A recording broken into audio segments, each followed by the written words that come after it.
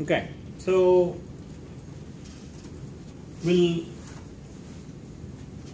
look at the third assignment. Okay,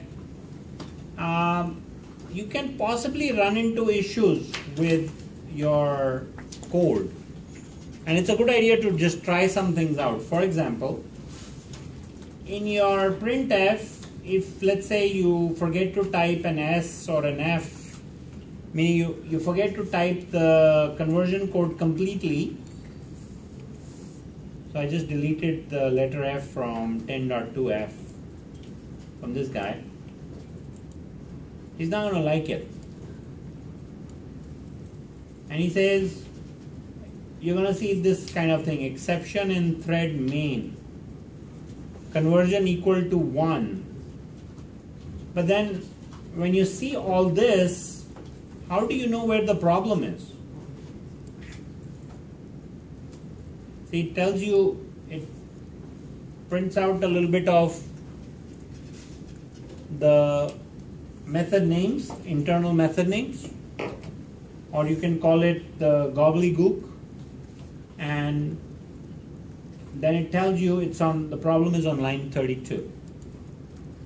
So now when I click on the line, it's a link and it highlights the line for me quickly. That way I can point to that line and look through it carefully. Okay? So put the F for float back and I'm back in business. Now it's also important that if I provided 4 conversion codes, that I provide 4 values of the right data type from left to right, meaning I'm expecting a string, a float, and then 2 strings for this guy right here. A string, a float, and then 2 strings, right? So let's say if I don't provide a string, will this cause a problem? Error exists in the project. Actually, it makes it red. Bob cannot be resolved to a variable. So, Bob is unresolvable, as always. What if I forget about providing 4 values, I only provide 3. It runs, but it says this formatting specifier does not have a value in line 32. So if I click on it, it doesn't give me, it gives me a runtime error, not a compile time error. What is the difference between compile time error and runtime error? When things start to turn red in the compiler, that's compile time error.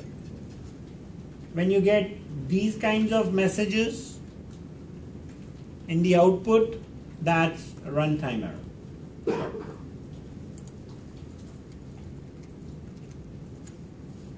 Problem fixed. So, in a perfect world, you would get your code working the first time around. So, make it a perfect world.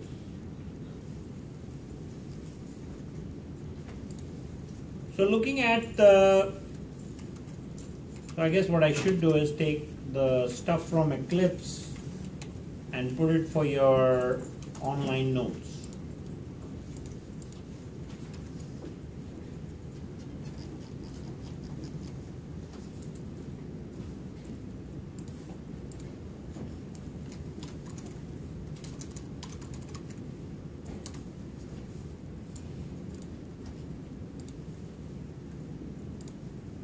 Okay, let's look at the third assignment.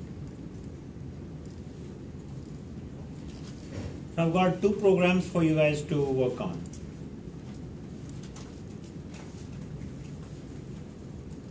And I know you'll like it. Now you have to write a program to create a customer bill for a company. The company only sells 5 products: TV, VCRs, remote controller, CD player, and tape recorder. Which store is that? If you guys want to modernize this program to more current things, you're welcome to do that. Your Apple devices, your iPhones, and whatever else you want. As long as you have at least 5. So you can search and replace them. I guess the only thing that's valid is TV and remote controller. The unit prices are those. So you can make up your own unit prices, that's totally fine. Okay? The program must read the quantity of each of the equipment purchased from the keyboard. What's the hint here? Use the scanner methods. And since you're reading quantity, you're going to end up calling next int method. So it then calculates the cost of the item, subtotal and total, factoring in 8.25% for sales tax. So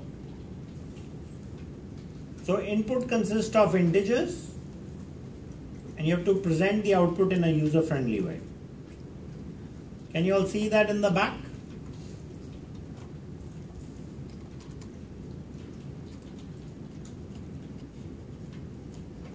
Maybe not.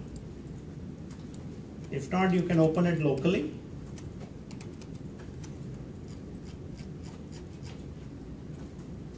But this is what the output should look like. This part is a prompt. You print that out with system.out.printf. And then you prompt the user to enter an integer value. Then you print another prompt. Read a value. So you basically got 5 prompts. So the way the program would look like is like this. Prompt and usage of next int from scanner class.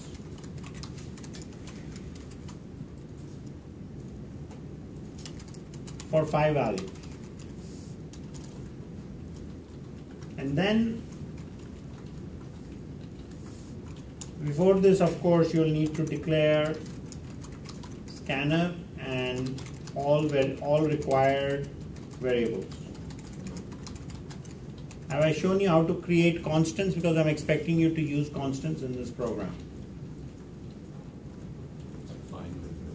We use the word final, the one that we will have in March. So you can say final int sales tax is equal to 8.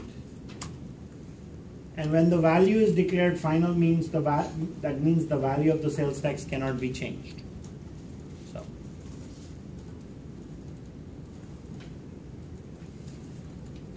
So you declare your variables and constants, then you prompt the user for values, then you write expressions to compute total for each, total price for each item. You also compute subtotal, subtotal, tax, and total. Then you print it out using system.out.printf.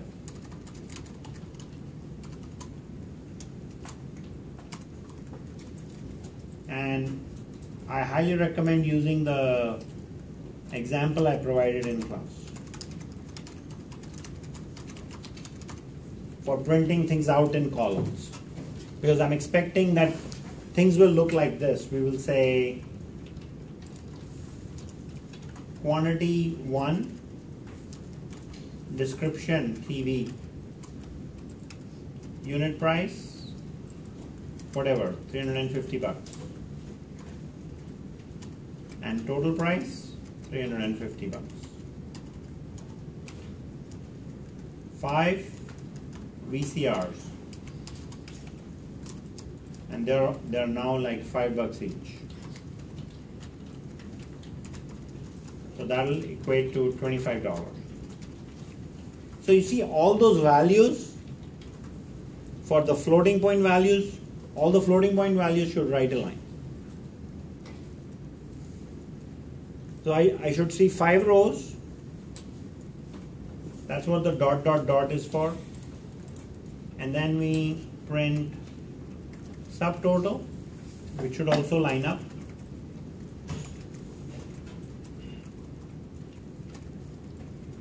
Tax.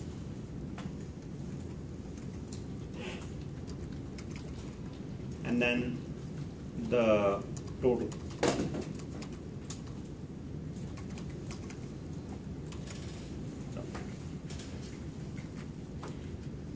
That's the program. That's one of the programs. Any questions on that? Pretty easy? Okay, one nod in the class. This will be online? Will this be online? I can put it online, sure.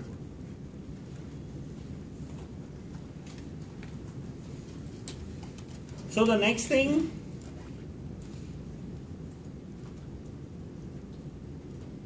is this guy right here.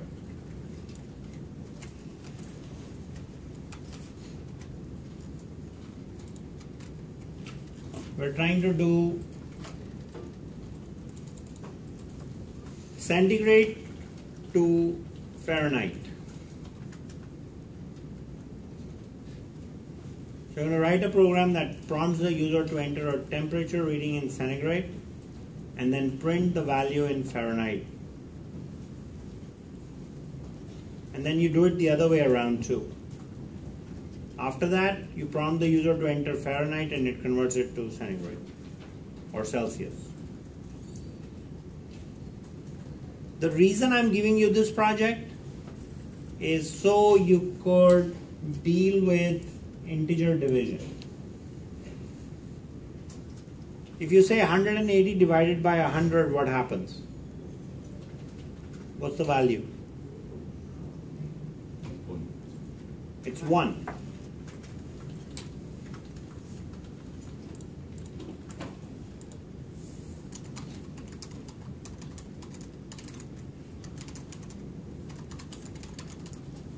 If I say 5 by 9,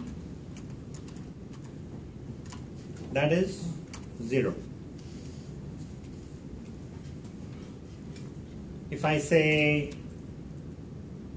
244 divided by 50, excuse me, 244 divided by 50, it's 4. Okay?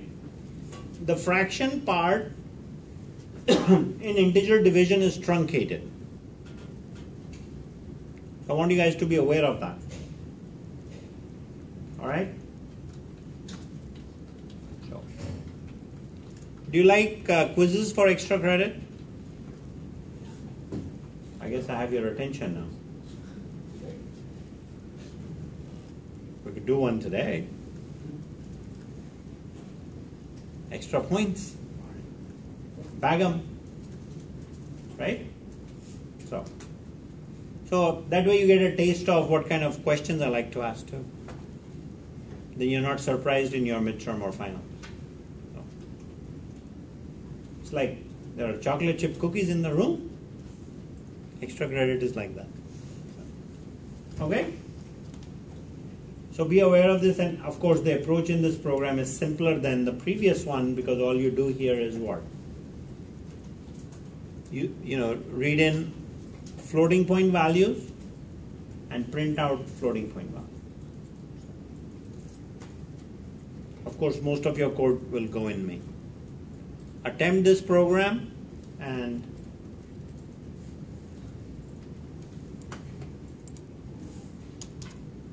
submit on time. Questions on assignment 3? Yes? I have a question in general. We're submitting assignments. The deadline is by 12 p.m. Midnight of the due date, yes.